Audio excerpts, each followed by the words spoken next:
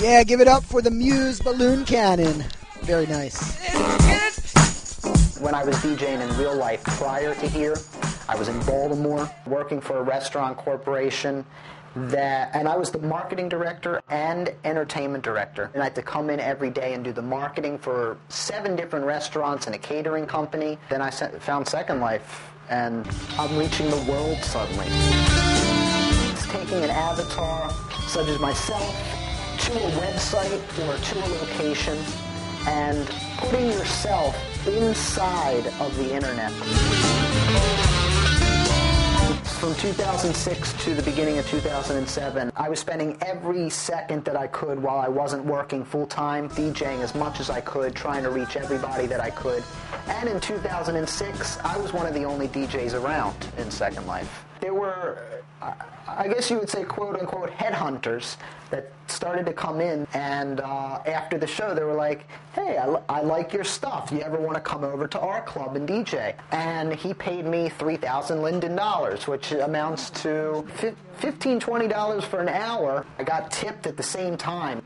You know, because I did that, it snapped, and the light bulb came up on my head like, hey, if I can do this a lot more for a lot of different people. I need more yelling. Should I keep going? By 2007, I was like, I don't have enough time for Second Life if I'm going to keep this real job. So I just sort of told him, hey, I need to quit my real life job, and I went full-fledged into Second Life. Had no idea if I was going to make any money or I was going to be tossed out on the street.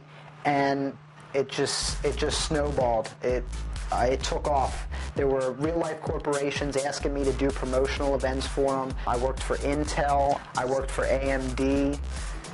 I worked for Electrolux for a little bit. There was CSI that came in World. The most that I've gotten paid is $150 US to do a 2-hour promotional event for a real-life company.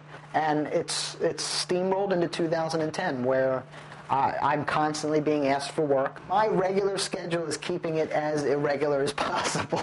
I wake up in the morning, I'm in my pajamas, and I hop to a club, and I'm DJing at 8 o'clock in the morning to Australians and the Japanese. You know, noon to 3 o'clock, then the Europeans are off of work at home, and it's nighttime for them, and they have the full-on club experience for them. And then at evening, my time, I can play for the Americans. It's definitely recession-proof in the sense that if I wanted to work, I could go out to any of the clubs that I have DJ'd at, talk to the owners, talk to the managers, and get a gig, sometimes on the day. On the broad scale of things, I would say it's much easier to get a gig in Second Life than real life.